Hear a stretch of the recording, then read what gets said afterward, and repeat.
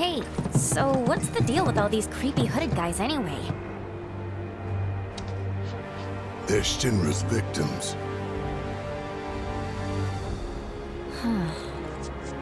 Well, they're in good company. I'll give them that.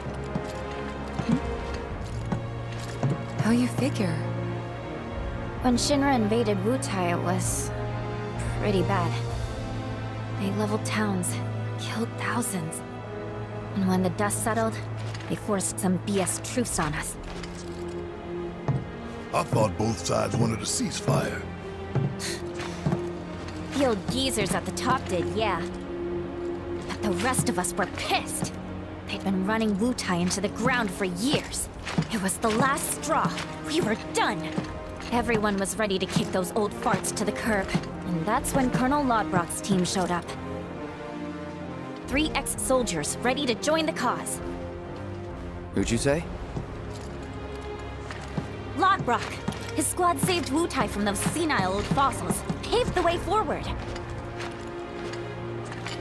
They didn't do it alone, though. While the Colonel's crew was rallying the people, their friend Viceroy Saruf agreed to help. Then, bam! Revolution! And that is how the interim government was born. Revolution, huh? Y'all did good. But why the interim? Because once this war with Shinra's behind us, the whole country's gonna come together and decide what kind of government we want. Which is why we're doing everything we can to make sure the interim ends in independence. Pretty cool, right? Just